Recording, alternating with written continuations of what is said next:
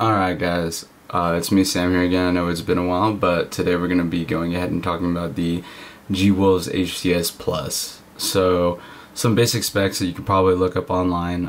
It uses a Pixar 3399. It's capable of 4K Hertz polling. For me, it came at a 52 gram weight with the grips and my mouse gates on there. It's using, zippy 60 millions. I've never really used zippies before, but I think it's it's actually really nice. They're pretty tactile. There's a lot of feedback going on there, and I've heard a lot of bad things about G-Wolves, but I went ahead and bought the mouse, gave it a shot anyways, just to try it out, and I actually love this mouse. It's great. Yeah, so let's go dive into it. It's still using that micro USB. It's like weird because the cable that it comes with is only specific, it's the only micro USB cable you can use, so you can't use like any proprietary ones because it has these like little grooves, if you can see that, where only that specific micro USB or something smaller could fit in there. I've tried using like my G Pro one and different random micro USBs that I have laying around here, and they just don't fit in there, so that is quite unfortunate.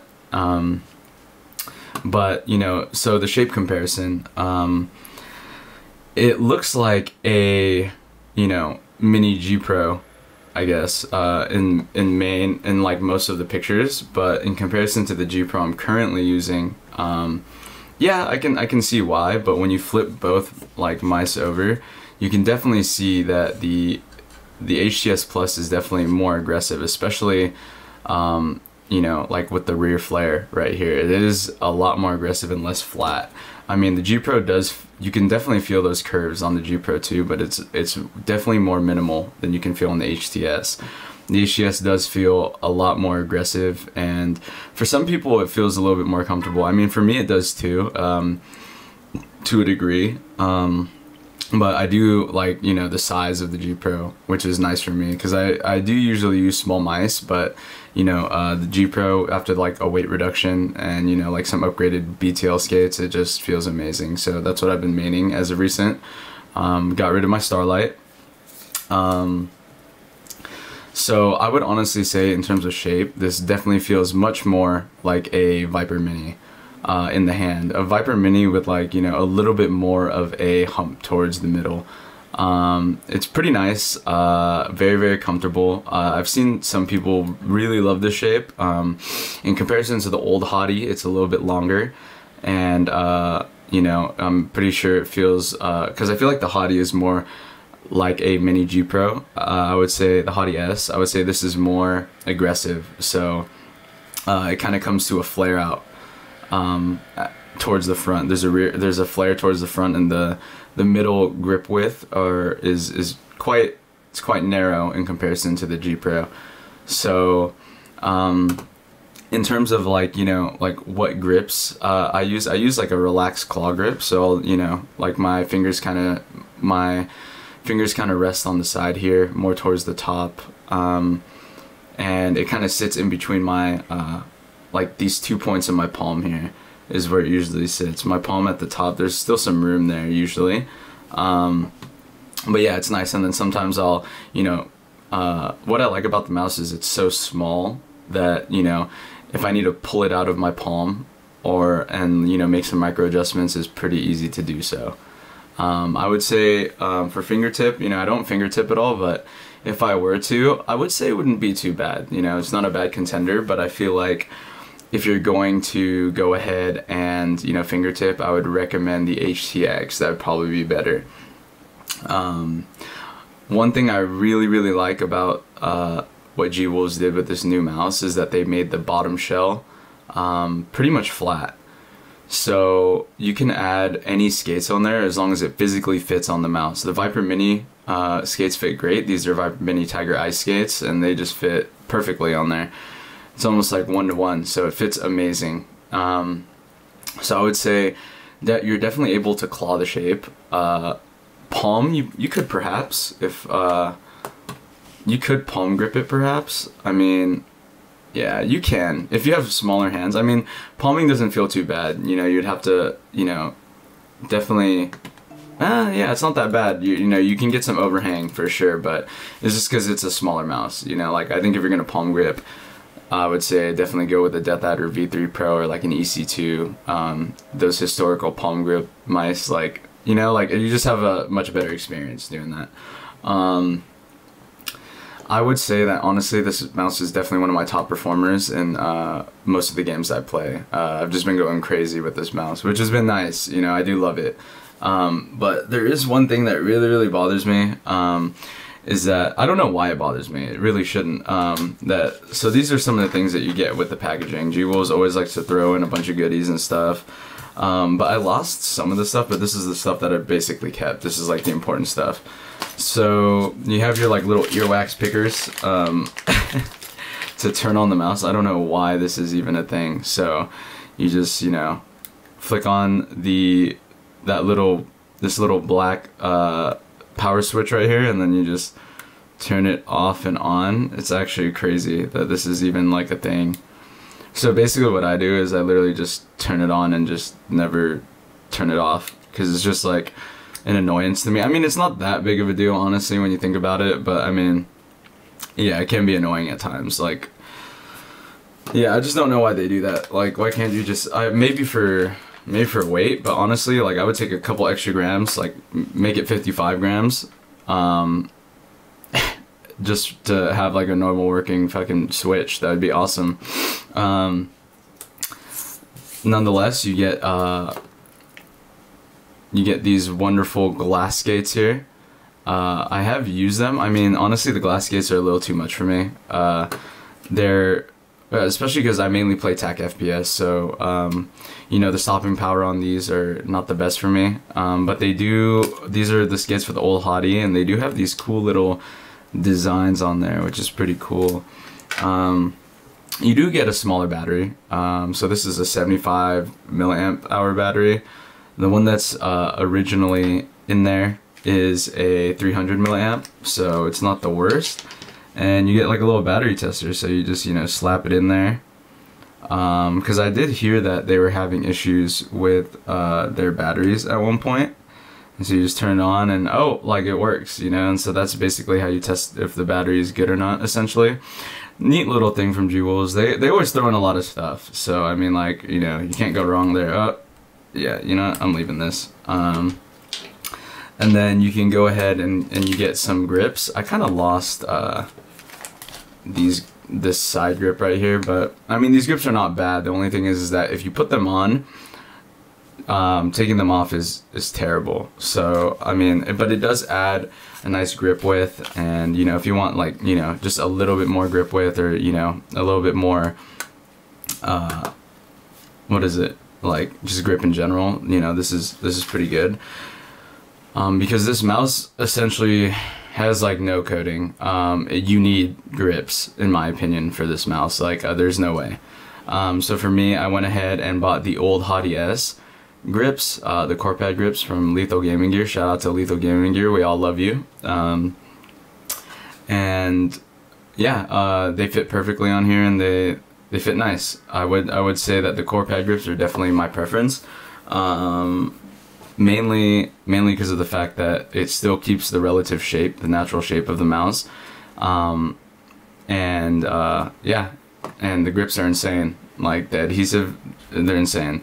I mean, honestly, I would suggest if you don't get this, or if you get these grips, get the black. Like, the white just gets super dirty. Build quality, which is insane. I've heard a lot of bad things about them, but they use this new thing where, I don't know if you guys could see that, they use the PCB to support the whole structure of the mouse. So when you squeeze it, unless you're willing to break your mouse in general, or like if you death grip it, like, this feels solid. Like, there's no creaking, like no flex. It's crazy. Yeah, so this is, it feels solid. Like, when I first got it, there was no rattling. But there's a little bit of rattling there, mainly because I changed the scroll wheel to a black one, and that's something I was okay with. And like, I can't feel it in game. It's like, it's whatever. So the battery life on this mouse in 4K is horrendous. I probably get like two 2-3 days out of it max if I'm using it 4K, depending on how hard I'm gaming. Yeah, so I mean, the 4K isn't bad, and also I don't think my PC is strong enough to, you know, detect the 4K. I mean, I have a 144 hertz monitor, so I mean, like, I feel like for me it wouldn't be that noticeable, but I feel like for people that are 240 and above, like, you'd probably be able to tell the benefit of 4K. It's just for me, I can't really tell the difference. I mean, it's slightly smoother and, like, you know, I feel slightly more accurate. But for me, like, in terms of the battery life, for me, that's like a terrible trade-off. I'd rather just use the 1000 hertz and, you know, play normally and, like, you know, be able to have my mouse not be charged like my phone like every night. But I mean, then again, that's also not that big of a deal. Yeah, so I'm gonna go ahead and do like a sound test of the mice. I think the side buttons are a little mushy, but they're not bad. Yeah, they're okay. I mean, like there's no complaints. So I'm gonna go ahead and do a quick sound test real quick. These are the Zippy 60s.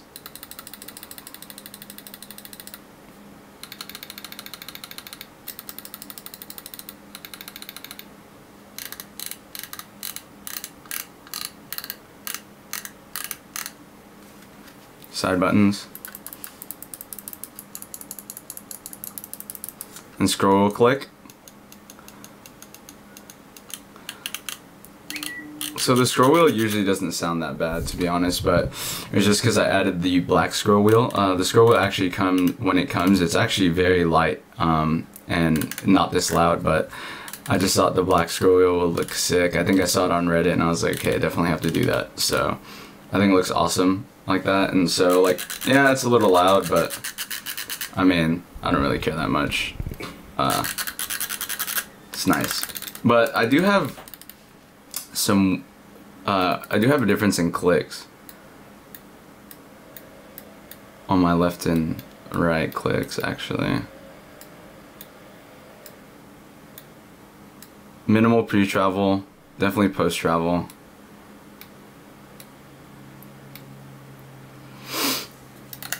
And honestly, you know, like, performance in game, like, it's a $33.99. It's, you know, a flawless sensor. I've had no issues with it at all. I didn't have any issues with the 4K either, like none of it cutting off, no issues, no stuttering.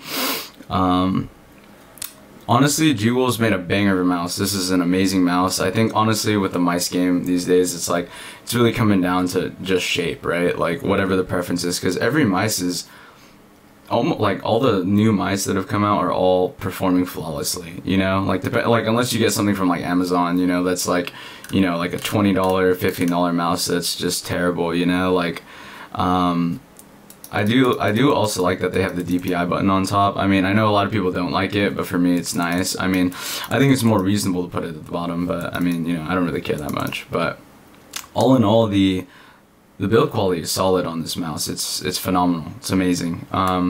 This is the HTS Ace, I believe, bottom shell, because I got both, and you know, I love the Ace so much, so I was like, okay, I'm gonna, like, for the 4K, I'm putting it in here because I just think it looks beautiful. Like, it looks really, really nice. But all in all, conclusions of this mouse, I would honestly say that if you are looking for a small claw grip mouse, this is a really good one. Palm grip can be done if you do have smaller hands. Mine are 19 by 10.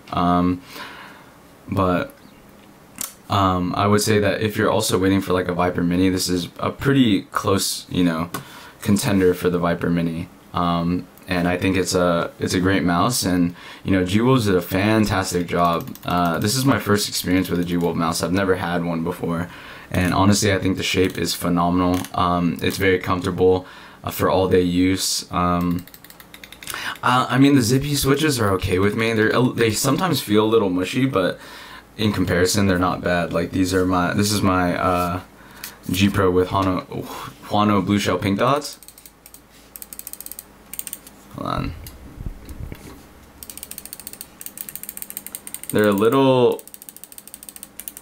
these clicks definitely feel better, 100%. But, you know, the zippies are not bad, you know, like I didn't have to go in there and mod it, so that's the biggest thing.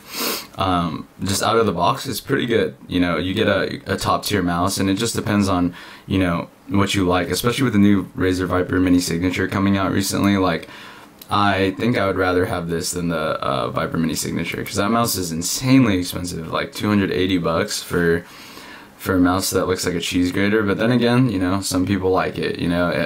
I think there was a new update that they did that dropped like 8K hertz polling.